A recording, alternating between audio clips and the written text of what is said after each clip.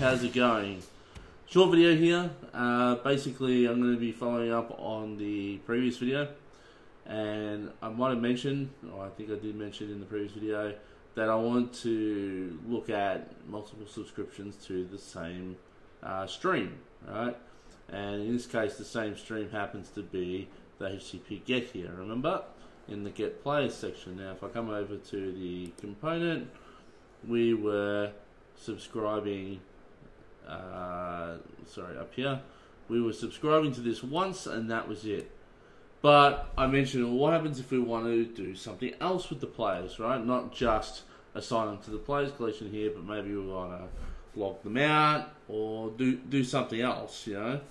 How do we handle that? Well, there's actually two ways to do this, okay?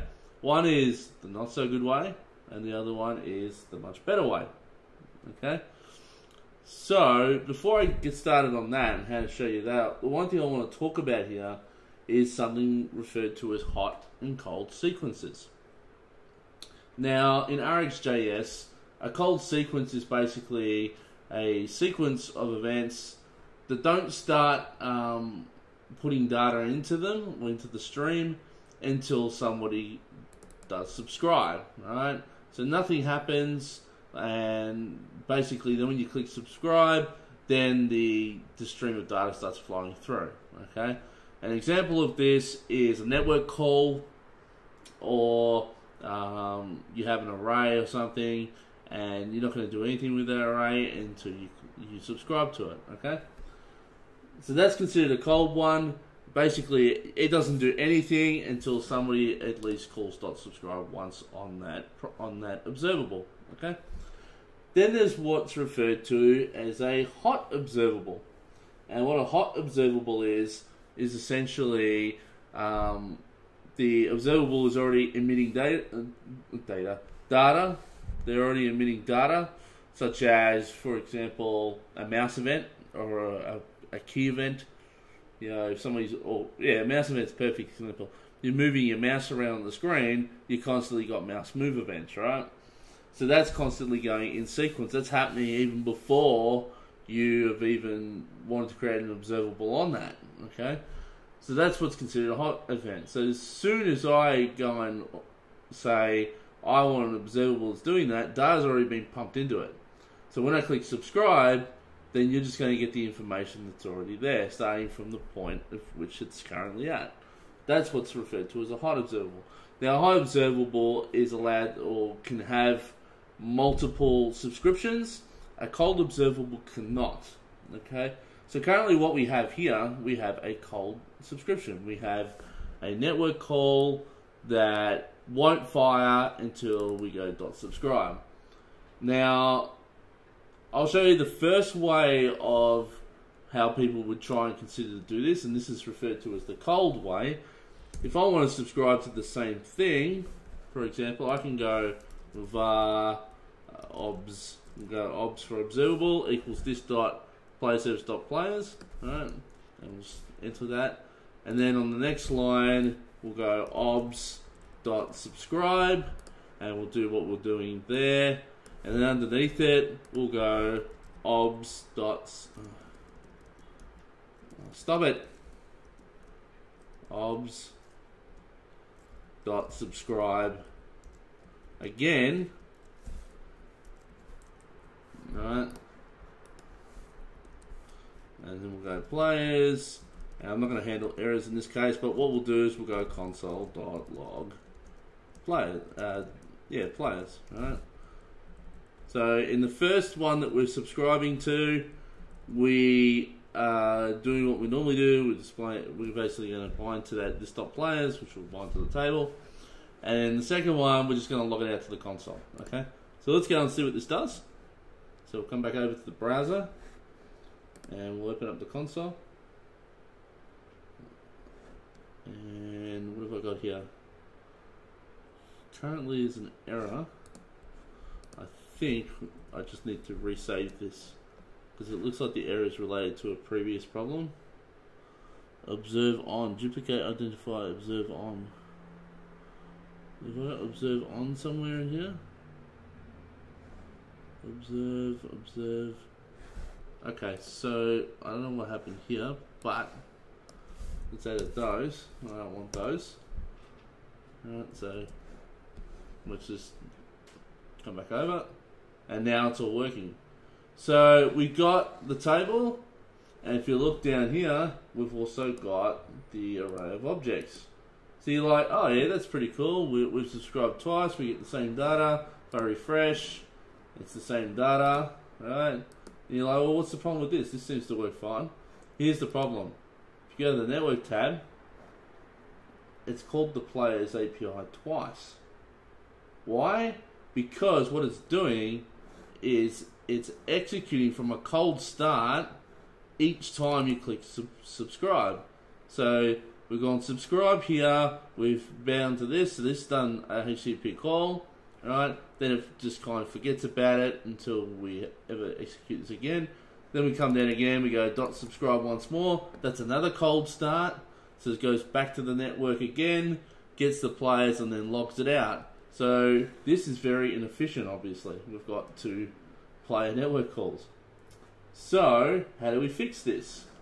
Well, we have to convert this cold sequence, which is this network connection, we need to convert this to a hot sequence. Alright? And what that will do is when we try to convert this to a hot sequence, it will no longer be an observable, which it is here, right? It will be what's referred to as a connectable observable. And a connectable observable means you can basically set up multiple subscriptions on it, and then finally when you're happy, you fire off this connect method, and basically then it will go and get information, okay? Because that's like saying, for the first time, we're going to go and get the data. It's the best way to look at hot and cold streams is to think of it in terms of watching a movie versus going and watching a game, you know, a football game, right? When you're at home, you can watch a movie and you can watch it a different movie to somebody else, or you can watch the same movie but at a different point. That's referred to as a cold stream because you aren't watching it at the same time as somebody else. You're just watching it on your own. Now, take away the ability that 2 people are watching the same movie at the same time. We're just saying 2 people watching 2 different movies. That's what's referred to as cold observable. A hot observable is when multiple people are like watching the same game in the same arena at the same time. Okay? So that's the difference between the 2 primarily. There's more information. I'll put it in the link. I'll put the links in the description on more of what that means. But essentially, for the purpose of this, that's how we're going to look at it. Okay. So, what we need to do for this to make it a hot observable is we need to basically publish this. Or it's referred to as a publish, and so we're going to go var. I'm just going to put hot equals obs dot, right, and we're going to call it publish. Okay, now publish is something we have to import, and as like all the other ones, it's very similar. It's RxJS /add /operator/publish. So it's all very much the same. And we save that, and now let's have a look at the state of this is. This now becomes a connectable observable of type basketball player. So what this means now is we can now subscribe to this connectable and nothing will fire at this point. Now the other thing you need to know about these connectable observables is that this connectable observable is a proxy for the original observable. So whenever we connect here and we're doing the subscriptions, we're really subscribing to the underlying observable here, okay? It's just that this connectable observable acts as a proxy through to the original observable, okay?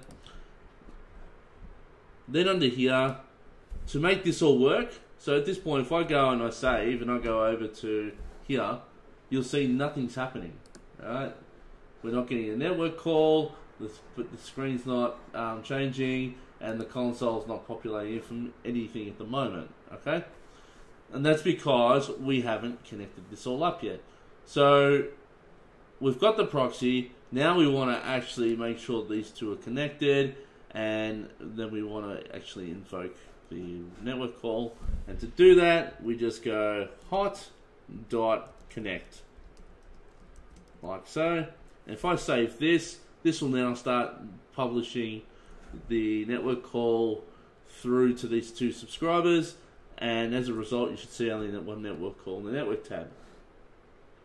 Alright, so now we've got the table. Down here we've got the list, okay? But more importantly, in the network tab, we have just the one call. Okay, and that's all I wanted to show for this video. I know it's not much. I'm going to the next video show more methods and things that you can do to data streams in RxJS. When it constitutes Angular, there's so much more you can do with the reactive framework. It's ridiculous, and it does have its purpose not just in JavaScript applications but in other languages as well. So I encourage anybody who wants to read more to go and read all the reactive stuff. But for this particular example, where we're just trying to get stuff from a network, basically I've turned the cold stream into a hot one, had multiple subscribers, and then we've connected it all up. And remember, the publish says this basically converts the cold stream to a hot one, and then from there we can use that proxy to subscribe things, and then connect ties it all back down to the original observable. Okay, and I'm going to leave it there. Obviously I have not got this up on any GitHub. I'm not going to put it up on any GitHub because really there's not any major reason to do it, because for my example I wasn't interested in logging out any console information anyway, so this can all be undone. Okay, and if you guys are like, don't remove it yet, well, rewind the video and look. Okay, so that's it, everybody. Thank you for listening, and in the next video we'll look more at RxJS, and then after that I'm going to move on to directives, or I might potentially look at some other services that could be in Angular. I can't remember if there's any major ones worth discussion at this time. I think there's a router service that I think is important, but we'll probably look at that when we talk a little bit more on routing. But I'm going to end it here, guys. I'm going to go out now and do something a little bit more fun. So enjoy the video, and thank you everyone for subscribing as well. I'm really loving it. I think I'm at 372 subscribers now. I'm trying to aim for 2,000, and then in the future I'm going to try and publish more back-end related stuff, especially cloud related stuff, because at the moment I'm working in a company with AWS. It's using AWS, so I'd like to do some examples around that if anyone's interested. Anyway guys, I am definitely going to go now. Thank you for watching, and I'll see you in the next video. Bye for now.